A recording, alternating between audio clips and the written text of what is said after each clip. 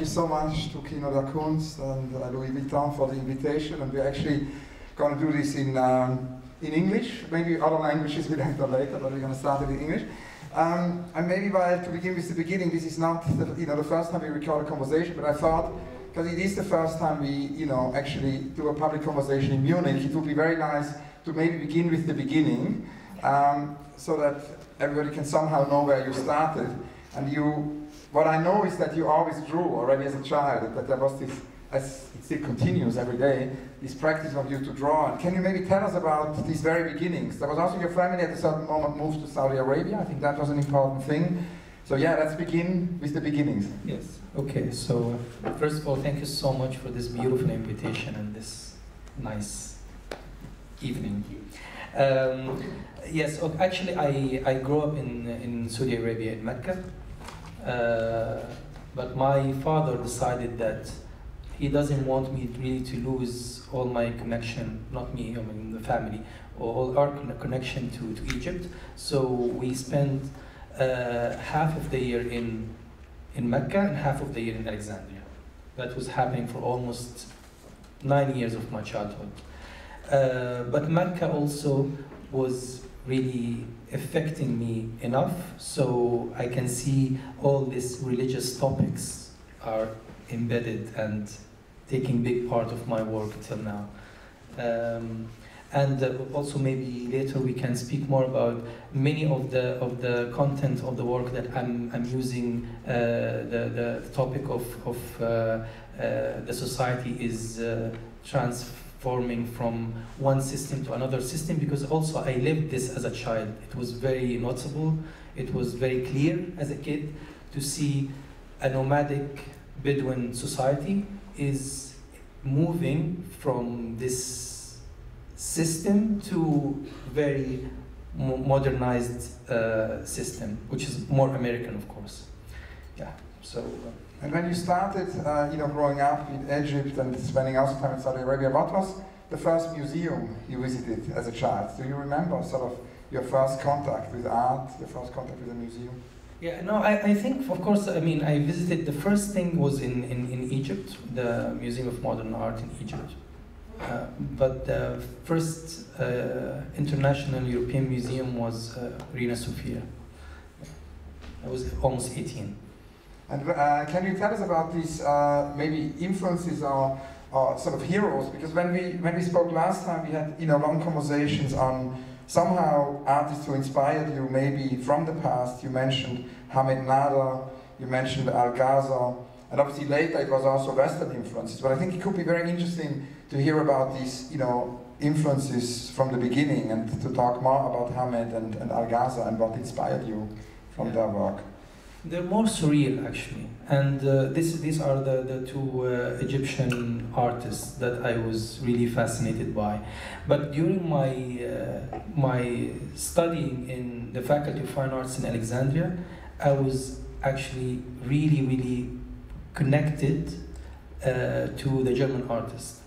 And there's a reason for this, because my professor studied in Düsseldorf. Under Gotthard Grabner. So the idea of Düsseldorf Academy for me was like really fascinating. I was really, I think I was totally almost studying Joseph Beuys, and it affected a lot of the work that came later. And many other artists. Gerhard Richter was also very important figure to me during my studying period in Alexandria. Yeah.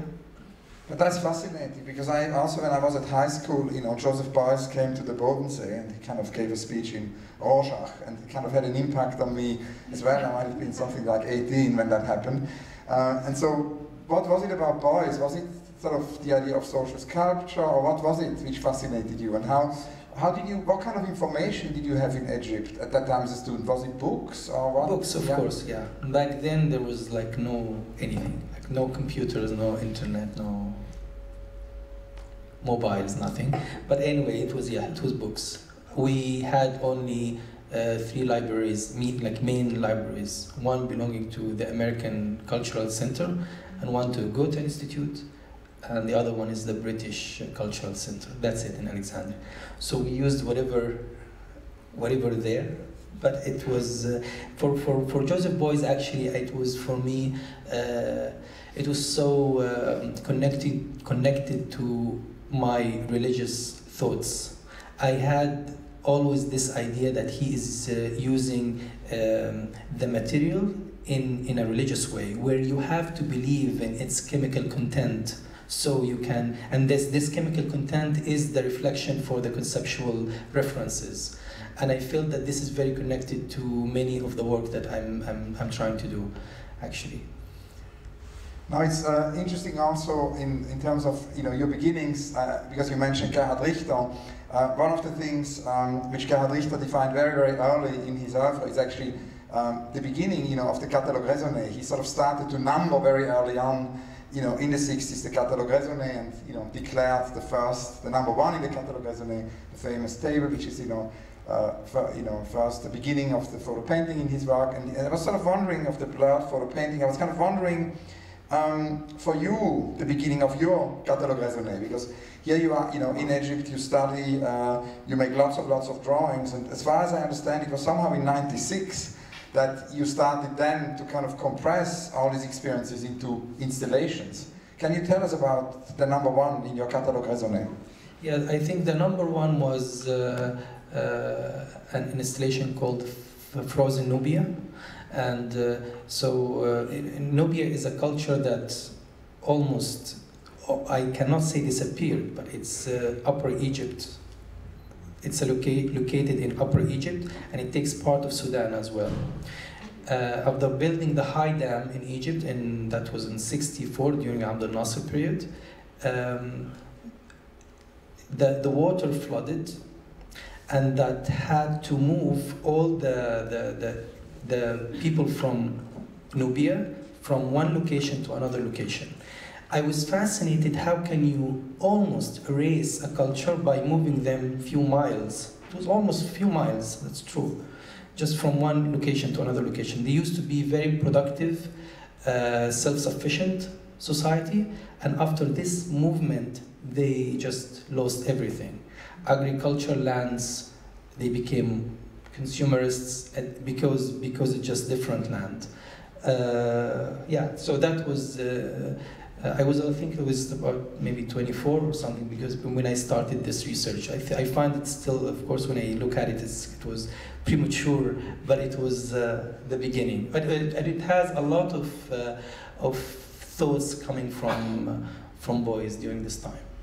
And there is also an architectural thing from the beginning in this installation, because you were interested in, and that's something which I think is interesting maybe to emphasize in this interview today, because many people are now familiar with your films, but you still do installations now, and at the very beginning it was installation. I was wondering, for these spaces which you built, and you then later in the 90s used asphalt and tar and concrete and built this rather makeshift kind of architecture into the space. Was there an inspiration from architecture? Because the first time we visited Egypt, I was very sort of amazed by how important Hassan Fatih is, and this whole idea of architecture of poverty, how one can actually do amazing architecture with very poor materials. And I was wondering if Hassan Fatih was an inspiration, or if you drew from other kind of inspirations from the world of architecture. I think, yeah, Hassan Fatih, I think is a great figure, actually. I was very lucky to be presented with him in Venice Biennale 2003 in the same pavilion. Yeah, but I think it was maybe a little bit connected also in the architectural thoughts when I was building the Frozen Nubia installation in '96. Yeah, but back to the idea of an installation, I think I'm more into installation, even more than videos, although most of what I'm doing now is videos. But I always feel that it's much better for me to create an installation and then I film the installation after that. And even for many of the ideas that I worked with in many different series, like Telematch series, for example, it's more like I create a fake performance. It's fictional performance, and then I document it. So it's usually different mediums are mixed together to construct the film. And this mix, you mentioned the mix, I mean there's the mix of video and installation. Obviously at the very beginning it's installation without film, and then you moved to the US in 1999 and had this experience of going, you know, to a temporary exile in the US to emigrate. And I was kind of wondering, when did you have the epiphany to kind of combine, you know, filmic work and installation? What was the first work where this started? The first work that it had videos with installation was called CD Al-Asfal Smulid. If we want to translate this, it will be the day of birth of Saint Asphalt. It's an installation that, first of all, the Mawlid is the day of birth that is really something very traditional in Egypt, and it goes back to the Fatimid period in Egypt, when Egypt was controlled by the Fatimid. And what is happening there, that they celebrate the birth of the Prophet Muhammad. But not just the Prophet Muhammad, you have different members of the family of the Prophet. For each member of the family, they have a different celebration. So that's why officially in Egypt you have over 360 official Mawlids, beside others, of course. So it just goes until maybe you reach something like a crazy man in a village. He died somewhere, and then they believe that this man he has like supernatural power, and then they start to go. I don't want to say pray for him, but they believe that if they ask him after death for something, they will get back what they asked for. So I was working a bit about this topic, about Mawlids in Egypt, because it presents a specific system also happening in Egypt. That was the original, before the immigration that happened in the 70s. I just want to say this very quickly. In the 70s, during President Sadat, many families, including mine, immigrated or went to the Gulf area because of the oil industry.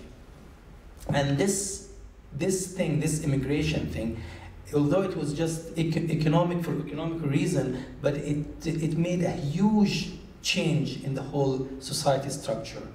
Before this period, it was known that, for example, there was almost no veiled women in Egypt at all.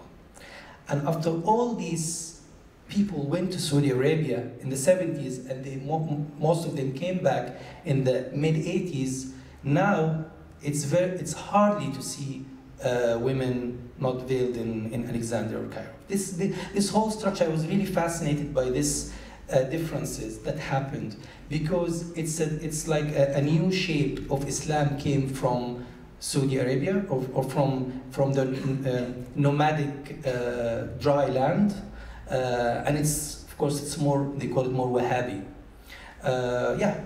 So these are the Sadat years, and obviously that's also the time you grew up, and it was the moment of also a bigger proximity Egypt took as opposed to the United States. That was sort of a bigger proximity. And a lot of this then appears in your work. Talking about Sadat, maybe we should talk about telematic Sadat, which is an important work. Can you tell us about how this came about? Yeah, during between 2007 and 2009, I made a series called Telematch series. It's based on the German program, Telematch. I don't know if you remember this program. But anyway, it's a program was very famous in Saudi Arabia. I don't know why, but it's a German program where you have two German towns or two German cities competing. They run in the mud to collect some balls, and they have points, and usually the setup for this contest, it's a contest. The setup is very cliche of European medieval city. You see nice forts, castles, Yeah, it was really very important during my childhood period also. And the German program stopped this this program in 1984. Okay, so I made a series of films that has that under the concept of telematch. So it's called, one is called Telematch Shelter, Telematch Market, Telematch Sadat, and so on. So when I was a kid, once I came back to Alexandria, I was watching TV, and I was watching the parade of Sadat, that was 1981, and when it happened, the assassination of Sadat on TV. So I was really aware of this, and I think Sadat is extremely important for my generation in Egypt. Not important in the term of that we really respect him or not, but it's really, as I said, because of this transformation that happened, the economic transformation that happened in Egypt during his period, it affected all of us. It made my family leave Egypt to Saudi Arabia, for example.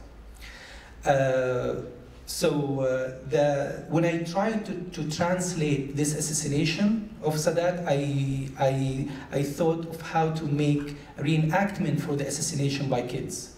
So I made the entire parade and the assassination and the funeral of the president, all made again by kids. And kids are very, very important in the series of Telematch.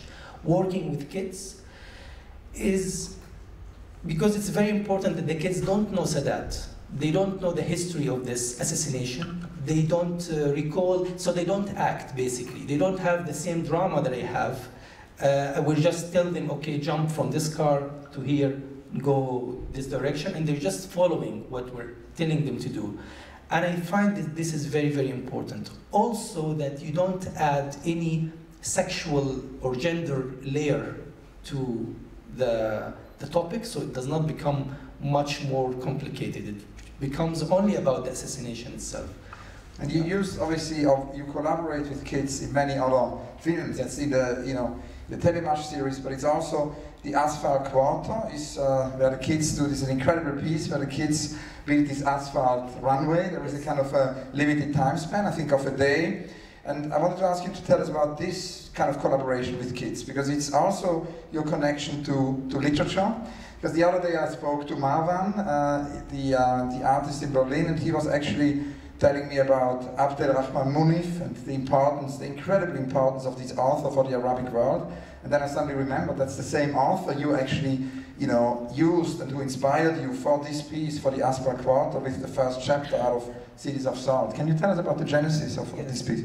Abdelrahman Munif is a Saudi-Iraqi novelist. He made a really great 5-books series called Cities of Salt. And it tells the establishment of Saudi Arabia. The first chapter is telling the story about this nomadic, I cannot say nomadic, it's the Bedouin, very, very simple fishermen that supposedly live in Saudi Arabia, and the beginning of the arriving of the British oil company to this village.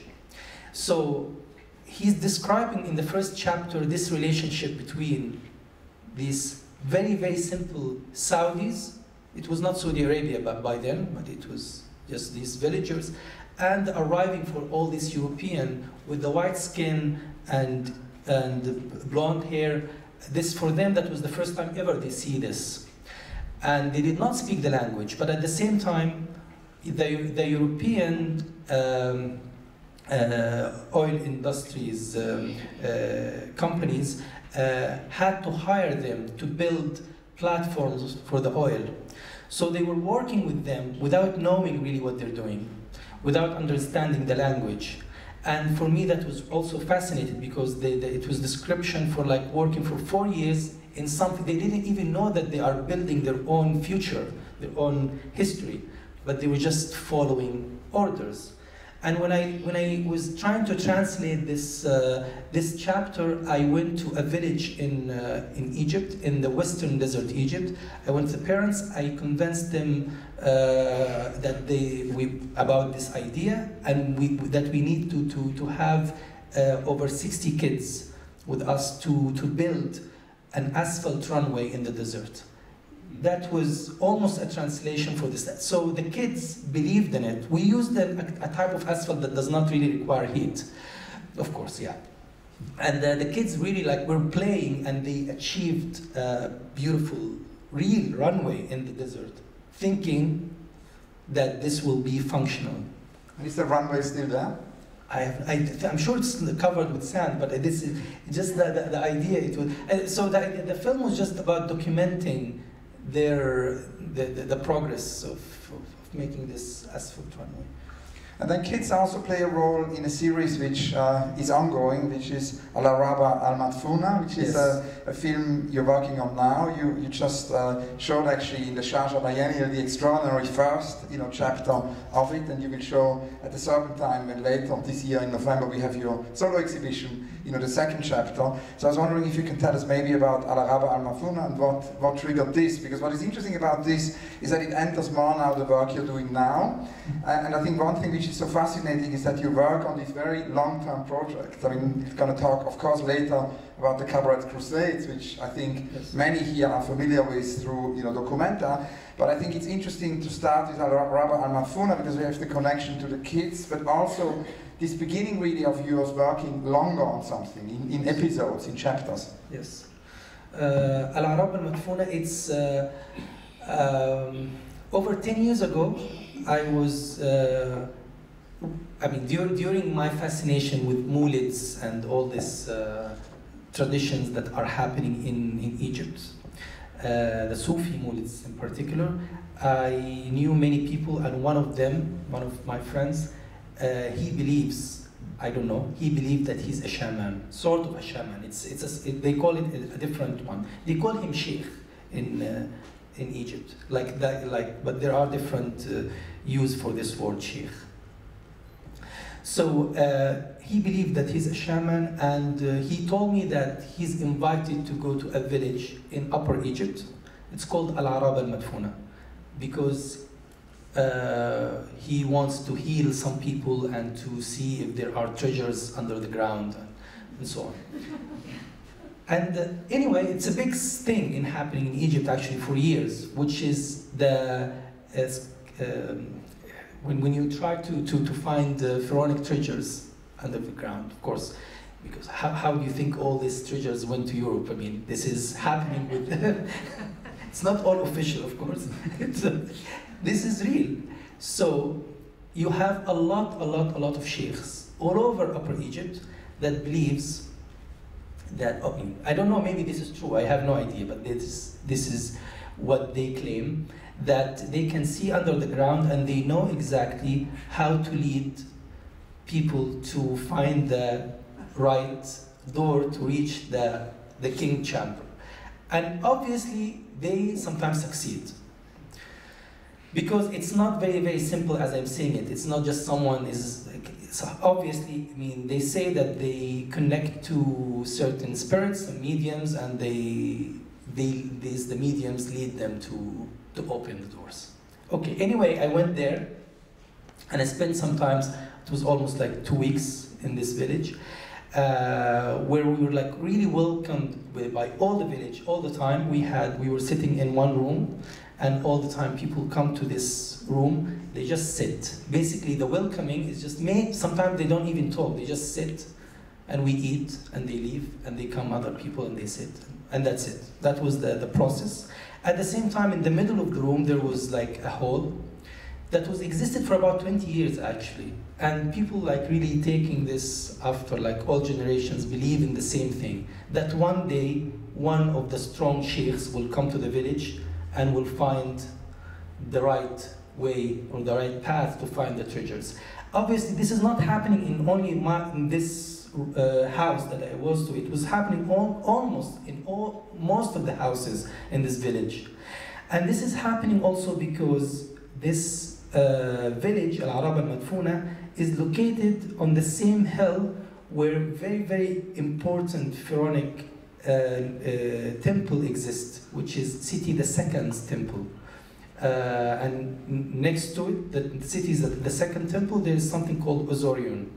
Something very mysterious. We're not even sure what is it for exactly. It's all made out of granite.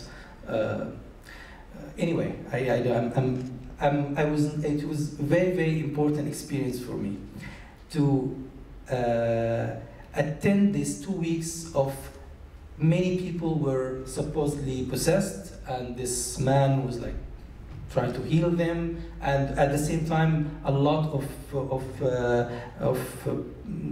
working on trying to find the right paths under the ground. We don't see anything, but obviously there are other people in the room seeing things that I don't see. So I decided to translate this experience as a society who lives on the ancestors' history. But for the film of Al-Araba al-Madfuna, I made the whole film, the same experience, but with kids again, with a room extremely similar to it. I filmed the whole thing in Upper Egypt a year ago, but I mixed this with a story by an Egyptian novelist. His name is Muhammad Mustajab.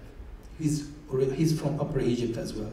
And his writings, I think, fascinating. Is he a contemporary writer? Or? He is, but he died about eight years ago. He's not extremely famous. He's not really famous, but I really think that he's very, very special. His writings are so visual, so surreal, and you feel at the same time that it's real. Is he translated? Because of course, Abdel Rahman Munif is translated. Yes, but he's also translated. It is translated. I think it's like Egyptian marquise, for example. Yeah. And can you tell us a little bit more about the sort of ongoing adventure now of Al-Araba al-Madfuna? Because you're just on the cusp of starting the second chapter, which will be ready in November. And I'm not sure, maybe it's too early, but maybe you can tell us. Yeah, it's too early, but it will be a continuation for this story that I had in another village, and I will mix it with a story again by Muhammad Mustajab. The story it tells, it's very maybe too bad to talk about it now, but it tells a story by a queen that kills her husband in the wedding day. So yeah, that's the story. We hope you can all come to London in November, and then you will see the film. But now, I think it's the moment to talk more about Cabaret Crusade. And as often in your work, there is this connection to literature. We spoke now about Abdel Munif. We spoke about the literary connection of Al-Araba al-Madfuna, and this Cabaret Crusade. There is also a connection to literature, and it's Amin Maalouf. Yes. And I've always been very fascinated by the crusade as Amin Maalouf describes it, because it's obviously the crusade not from a Western point of view, but it's the crusade from an Eastern point of view. Can you tell us about this book of Maalouf and to which extent it connects and inspires your Cabaret Crusades? Yeah. I read Amin Maalouf after I decided already that I will make a project about Cabaret Crusades. And I found that many people read it before me, of course. And this is really embarrassing to say, but this is the truth. I read it maybe only 4 years ago. But my idea about making a big, huge film series that tells the story of the Crusades. I had it really long time ago. I've never had the means, the facilities to make it. So Amin Maalouf, in his book, Crusades Through Arab Eyes, he collected many of the Arab historian sayings, phrases, and he constructed all his book around this information. And what I like it a lot about this book, that it's, you don't see a lot his Amin Malouf's,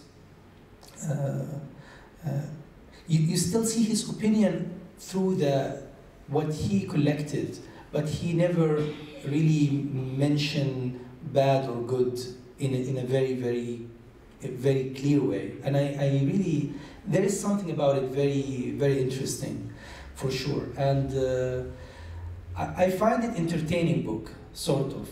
It's not very heavy, because when I read the sources, of course, after I started with the book, I went to the sources that he made the book from Ibn Kathir, Ibn al-Qalansi, Ibn Jubair, writers like Ibn Munqidh. For example, Ibn Munqidh is an Arab historian, and I have him, he's playing his role, supposedly a marionette playing his role, in the second part of Cabaret Crusades.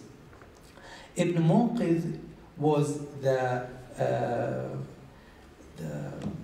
foreign ambassador of Syria. Is this correct? The foreign ambassador? Yes. Foreign ambassador of Syria, yes. Of Damascus, I'm sorry, of Damascus.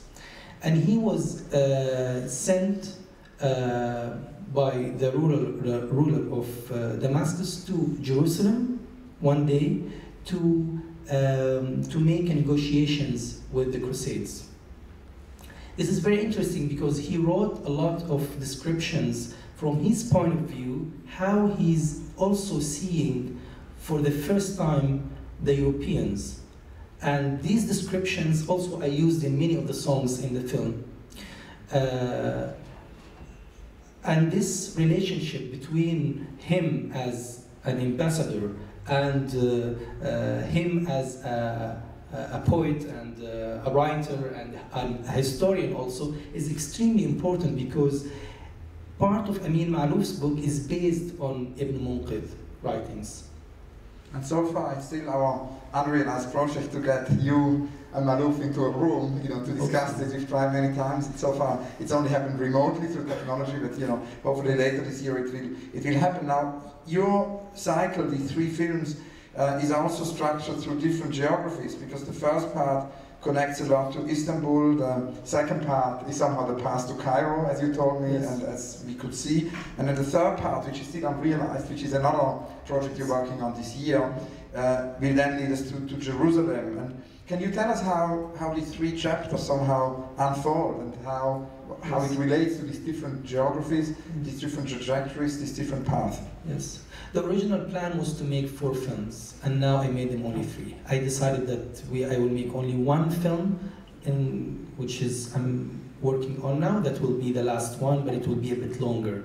The first film is telling the story of only the first 4 years of the Crusades, which begins from 1095 by the speech of Pope Urban II in Clermont in France. And it ends with the capturing of Jerusalem by the Crusades in 1099. That's the first film. I thought it's very important that to make each film completely different from the other. It has its own style, its own marionette music. It has to be completely unique as an art piece. The first part, we managed, not actually me, but it's more like with the help of Michelangelo Pistoletto, the Città dell'Arte, to convince a very important marionette collection museums, very small museum in Torino, to lend us a historical marionette to make the film with it. So it's like 200 years old collection. That was very important to have something really. The beginning of the film was very like a real marionette, a European marionette that tells the story of the Crusades through the Arab eyes. It was really very nice, and when you see also, when you hear some people tell me also about this, the idea of how can you make the Pope speaks in classical Arabic. It's very important also because how you translate all these written histories to make it coming from the Arab point of view. Anyway, the second part. Before we talk about the second Yes. part, maybe because you mentioned Pistoletto, Yes. and I remember kind of Pistoletto rang me at that time. He said, urgently come to Biella. So, you know, we went to Biella and saw your exhibition there. And it makes this point you made at the beginning, which is that it's actually not only about the film, but you continue to be an installation artist. You make these installations and you construct spaces. And it was amazing in Biella because it was really a sculptural environment. Can you tell us a little bit about that? Because I think it's very, very important to kind of talk about this, because it's also interesting in the context here of this festival, you know, where it's all sort of connected to cinema and art. And you know, we saw Isaac Julian earlier. You know, we had the coffee, and obviously Isaac has for many, many decades now explored how, you know, moving image can be installation, you know, in spaces which are experiences we could never make in a cinema. And you as well, you know, work a lot on spaces which you construct where we can see the moving images in a very, very different way than we would see them in the cinema. So maybe it's good, before we move on to the second part, Yes. that you tell us a little bit about this exhibition in Biella. Yes. It was like a Gesamtkunstwerk. You brought Yes. many, many things together. Yes, even the way the film was made in the first part in Biella, it was more working with 3D with perspective, and it was, as I said, it was European collection of marionette, and also European perspective in the scenography itself. So it was okay. Yeah, I mean, maybe it's a bit difficult to explain this, but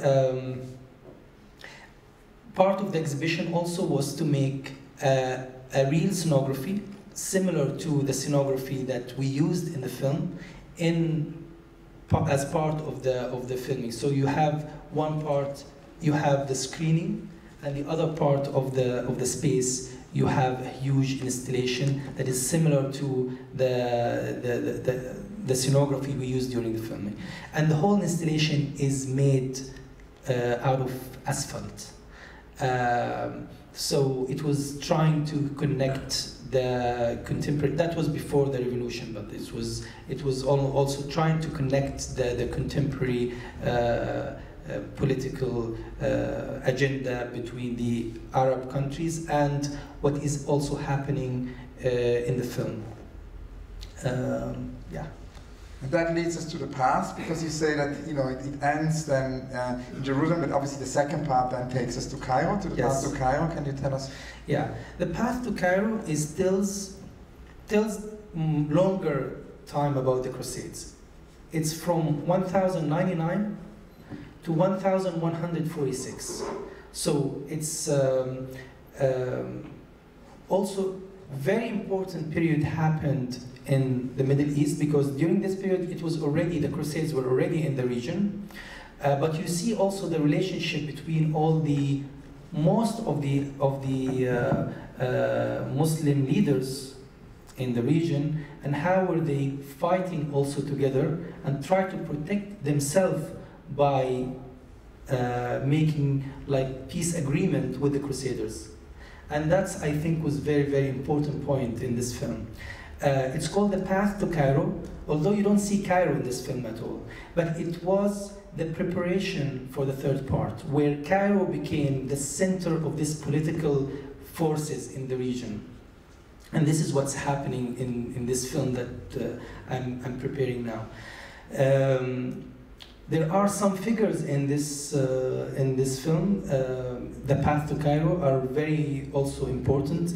Someone like Ahmad-Din Zinki, and then his son Nuruddin Zinki. This is what we were talking about earlier, Nuruddin Zinki. Yeah, the Path to Cairo, it was completely different way of working. I decided to make all the marionettes from the scratch and to design them and everything from the beginning to end. Not use existed marionettes, European marionettes. And also, I decided to make the scenography is more into the Arab perspective. So it became more actually flat, more two-dimensional. I used for the scenography miniatures that originally came from Bosnian artist from the 14th century called Nasuh. That was the beginning, really, because this artist, he was like really, he was a philosopher and geographical and everything, doing everything. But he made beautiful series of plans for Damascus, Istanbul, Aleppo, and I used these plans with the rivers and everything, because supposedly these were real plans from this period. I used them as the scenography for each scene we're using. So it's still having the same perspective, the flat, two-dimensional perspective. At the same time, you don't lose the historical information that they had during this time. It's Baghdad background. When we have a scene happening in Baghdad, you see the scenography of Baghdad. That most of the plans that we used are coming from this artist, Nasuh. And the music. This is the last thing we'll talk about in this path to Cairo. The music, I also decided to make it because the first film, the music was made with an artist from New York. Developed a bit in Italy as well. But the second part, I decided to work more with the students from Oman, from France. But all the music was recorded originally in Bahrain with very specific traditional musicians. They call this type of music Fjeri music. It's the pearl fishing music that it's happening actually in the whole Gulf area. It's not just in Bahrain, but it's supposedly originally created in Bahrain. It goes back to more than 800 years ago. All these drums and this is very percussions, that it's very related to the pearl fishing music. And before when we were in the taxi, I was, asking you the famous Dan Graham question, because Dan always says we can only understand an artist if we kind of understand what music he or she is listening to. And you were first answering me that you listen comes to everything, but then you specified and you said that at the moment you're listening to a lot of ancient traditional music from the Gulf. Yes. And you said that will also play a role in the third film. Can you tell us about this? Yes, the third film also, it will be the Gulf. It's based on the Gulf music, which is all the pearl fishing music, but I would like to use something more, they call it Arda. And that exists more in Saudi Arabia actually. It's more Bedouin, more dry land music, and very male music actually. Very, very male music. And I think it's also very important to this film. Yes, for... and that will be the third part. The third part, yes. The third part is much more also complicated. The third part called The Secrets, Cabaret Crusades, The Secrets of Karbala. Karbala is a place, you said. Karbala, yes, yes. And is it too, because it's similar, because it's such a fascinating moment in your work, because you will this year to the Al-Araba Al-Mafuna second part, and the Secrets of Karbala, which is the third part of the Cabaret Crusades. And I'm aware that it's difficult for you to obviously talk about what is not made yet, but is there anything you can tell us more about how the third part will work? Because it will be the most complex one of the three ones, yes. Yeah. The Secrets of Karbala It was this is mainly happening during the period of begins with someone called Ali ibn Abi Talib, and Ali ibn Abi Talib is the husband of the daughter of the Prophet. So I'm talking about this period actually. So the film will be having flashback between this time, which goes back to more than 1,300 years ago, and it goes back to the time of the Crusade, the continuation of the Crusades. And I'm trying to connect between the division that happened in the Middle East, the whole Muslim countries actually, the division that happened between Shia and Sunnah. So Karbala is a city in Iraq, and where is a big massacre happened between two groups. A group is led by the son of Ali ibn Abi Talib, Hussein, and another group led by Muawiyah ibn Abi Sufyan. Supposedly, a massacre happened. Many people died, and these people, big part of them is from the Prophet family. And it's very sensitive topic, and and that's why there is a division, there are things happening sometimes. Anyway, for example, Iran is more Shia, Egypt is more Sunnah. But one day Egypt was Shia under the Fatimid period ruling. So in the third part, what you see is the changing that happened in Cairo from Shia system to Sunnah system. And I think this is very important topic today. Yeah, exactly. I just wanted to say that's also where it connects to politics of the 21st century, right? Yes, yeah.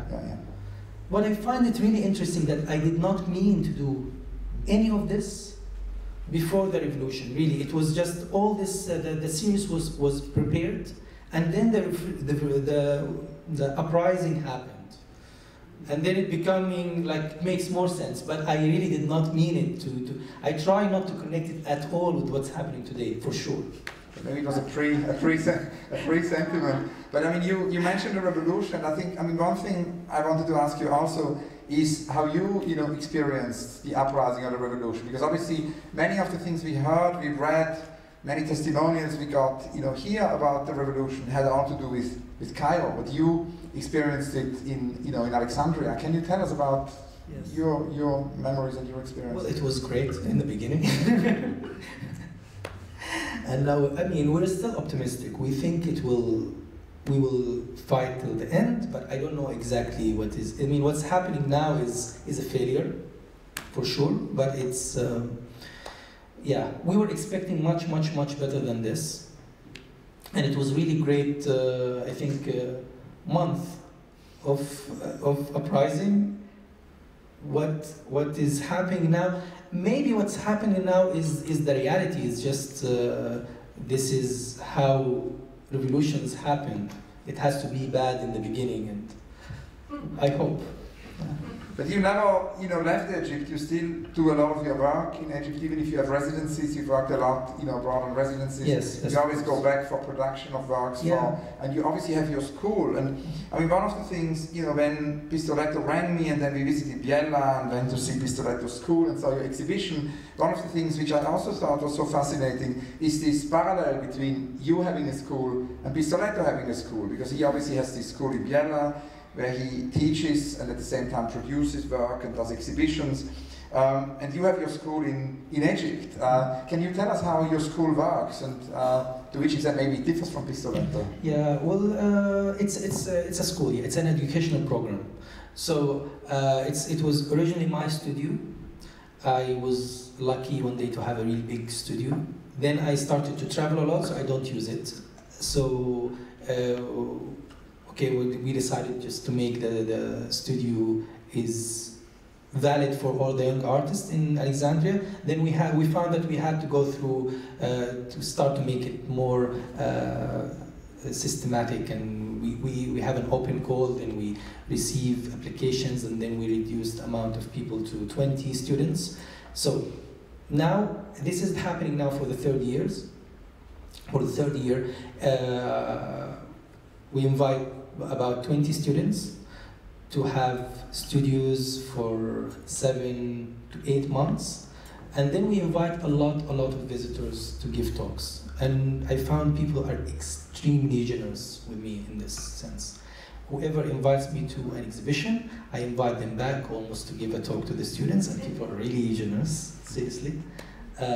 Wonderful people came from all over the world. Documenta came with all the curators that were involved in Documenta to give a seminar in the school for 1 week. a symposium. It was a closed symposium actually with the students, and many people came from even Amal Khalaf from Serpentine, and Jana Graham from Serpentine.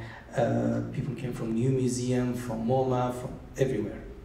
And as much as I can, I try to send the students to travel, to see also exhibitions somehow. So we also connected them with Documenta. So Documenta agreed to have 10 students for 1 month in Kassel to help the artist and to attend all the talks and everything. And that was great educational program for them. Again, we did this with Sharjah Biennial, and hopefully we're doing this also with Serpentine and with MoMA, and so on. It's going great, really, but also all with the help of wonderful people that we meet everywhere. So I've got 1 or 2 last questions, and then maybe we can open it, to your questions. We've got about 15, 20 more minutes, so let me ask you the 2 last questions before we open it up. You've realized so many projects already. You've told us now about your 2 next projects. Do you have kind of utopic projects, dreams, projects for the future? What's going to happen once you've realized the Cabaret Crusades, and conclude that chapter, once you've realized Al-Asaba Al-Matfuna? What's the unrealized, Wael Shawky? The dream is to make, after I finish this, is to make a series about the pharaonic history. This is very taboo actually for many Egyptian artists, including me, because it can be very kitschy and cliche and touristic. But this is, I think it's a challenge. If I can do something with this, it can be perfect, really. Brilliant. And my last question is about the truth being the truth, because I started kind of actually late last year at the end of December with my Instagram project. I never really used social networks before, and then I was with Ryan Tricati in his studio in LA, and he just took my iPhone and downloaded, the thing for Instagram and posted a first image and said, Ulrich always joined Instagram, so I had them to kind of do something with it. And I sort of was thinking a long time what one could do with Instagram and Twitter, and I was kind of thinking, Umberto Eco keeps emphasizing that handwriting disappears, and that we live in a context where handwriting gets less and less celebrated, and we also use handwriting less and less, and particularly for a generation of people growing up with all kinds of digital media, they almost never use handwriting. And so I thought, and Eco said, we need urgent protest in society against the disappearance of handwriting. So I was thinking, rather than to lament, we could maybe use these social networks to actually promote handwriting, and we started this process to actually post on my Instagram and Twitter, every day a handwritten message from an artist. And when I asked you to write a sentence, a kind of a motto, you wrote, "The truth is the truth," and I wanted to ask you to explain that to us. Well, why is the truth the truth? I think I wrote it in Arabic, and in Arabic, al-haq, which is the truth, al-haq means God. So God is the truth, or the truth is the truth. Yes. So it was just, I was just during this time, maybe I was just thinking with what the truth is. Wael, thank you very, very much. Thank you so much. Thanks a lot.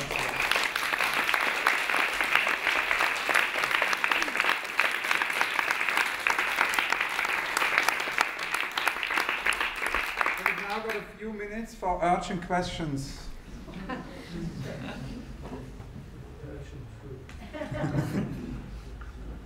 Yeah, there is a question here. I don't know if you have a mic, wonderful. I actually have a question for Mr. Obrist. Well, I've seen Cabaret Crusades 3 times within the last year, and somehow what always troubled me was the context it was put into the art context. And so my question is, do you place it into the context because of the artist and his general work, or because of the piece of work itself? So why would you put it in the gallery context rather than into an educational, historical series on TV? So the question, why we would show it in a museum, you mean? Yes. Yeah, I mean, I think there is, it's obviously then leads to a question of Wael, could he imagine it to be on TV? But I mean, first of all, I think it definitely, is a work one can see again and again. And I've seen, part 1 maybe, 5 or 6 times now, and part 2 also several times. And it is a work where I see every time I see it something totally different, you know, and this in this sense I think for me always a criteria when, you know, we want to see an artwork again and again in all kinds of different temporalities. But the key is not that. The key is that we can see it again and again and again. Similar to a painting, you know, we can visit paintings again and again, and each time, you know, we see something else. For this reason, you know, if it's on, you know, if it's in a cinema, that would answer the question why, you know, in a cinema it would be screened once, and it would be difficult that then, you know, unless you could obviously imagine, you could imagine somewhere a kind of a chapel where it's screened every day. I mean, that could happen. I mean, like what UNESCO said, you know, a play can be staged every day. So then it maybe could work in a cinema. But then obviously is the question, could it be on TV? And that's a question which I think only Wael can answer. I mean, in the catalogue here, I made 2 interviews for, you know, for this catalogue here of the festival, and one with Wael and one with David Lynch. And David Lynch says that he has a horror of his films, you know, being shown on computers, and he has a horror of his films, you know, being shown, you know, on television. He really wants them to be seen, you know, most of it wants to be seen in cinema. So why do you think it could be shown on television? I mean, okay, to be honest, I would not feel very comfortable. Yeah, I mean, maybe I don't have the courage to show them on TV. I really don't have. I feel that it's a field that I don't know it enough. And even when I screen the film in a cinema, I don't feel very comfortable. I usually prefer to show them as installation. As an installation, meaning that they are screened in, I don't want to say a gallery, but in a place where people are really free to leave whenever they don't want. They don't like it. They just, but to have them on a seat, forced to stay, it's killing me. But I don't know, maybe it's just...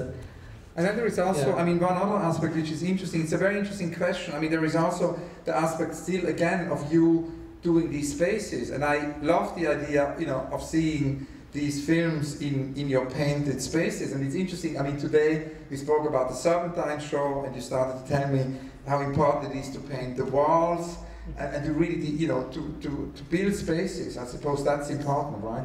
I think, for example, even in Documenta was very clear, like every single detail, from the carpet to the exact color of the walls, and I think these things are extreme. I'm very attached to this. So it becomes, in the end, an installation much more than just a screening in any place.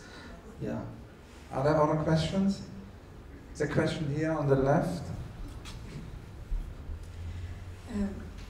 Yeah, I'm a bit curious of hearing you talk a bit more about the labor involved in the making of your films. It's amazing production, visually so luscious, but it requires quite exhaustive intellectual research and work. Does that work is being done only by yourself, or you have researchers helping you? Same thing with the production and the making. How does your kitchen looks like in terms of the making of the work? Yes. Yeah, actually, okay. Yes, it needs a lot of people to help, for sure. It needs a lot of people. What's really great about this work, I just said that 2 days ago, but I would say this again, that it's very, very, one of the most beautiful parts in this film. When I find myself in the set, inside, during the filming, and I see that there is over 70 to 80% in the studio, very professionals and students. Everyone is really, really working hard, and I am the only one in the studio who speaks Arabic, and he knows what this film really about. And this film is speaking about a bloody period in Europe, and all these people. So I made one production in Italy, one production in France, and hopefully the third in Germany. If we manage this, that means these are the three main forces in the Crusades. But it was really, really fascinating that people are really putting all this effort and sincere work to produce this piece in classical Arabic, that it's based on the Crusades history from the Arab point of view. I find that this is very, very important. Maybe I found it more important than producing this piece in Egypt or one of the Arab countries, actually. Yes, but I worked with many, many, many wonderful people, including, for example, the director of photography that I worked with, Fabrizio Blombara from Italy, and Claudio Cavallari, the editor, and I don't want to just forget names, but many wonderful people that I really think that, yeah, it's enough that they, for me, that they, because when you speak about even that do I have helpers for the research, the intellectual part, maybe not really, because this is something I have to write it myself and I have to do it, but to realize all these things, to realize all this, to realize the second part with 120 marionette made out of ceramic is something extremely difficult, because to make the mechanism inside this marionette, it's a mechanism also made out of clay. I told them I accept to make it out of any material, it's not shown, but they did not accept. They were like, really, if it has to be in clay, we will do it in clay. Although that does not exist even. To move the eyes with mechanism made all out of clay, this is crazy, but they made it. So I think really it's about the teamwork, how you collaborate with them. Yes. Maybe one last question, if there is. If not, I have one very last question. Rainer Maria Rilke wrote this wonderful book, which I keep rereading, which is his, advice to a young poet. I was kind of wondering, also in relation to your school, what's the advice you give to young artists? Oh, it's very big for me. Well, I always tell my students, I try not to teach, by the way, in Mass Alexandria at all. I only have it like a platform and I invite people, but I try not to teach. But I usually tell them that the mediocre artist believes that art, there is a way to make art. And there is a way to learn how to make it. But actually, once you make it, it's not art anymore. So once you know how to make it, it's not art anymore. This is what I tell my students. Wael, thank you very, very much. Thank you all so much. Thank you.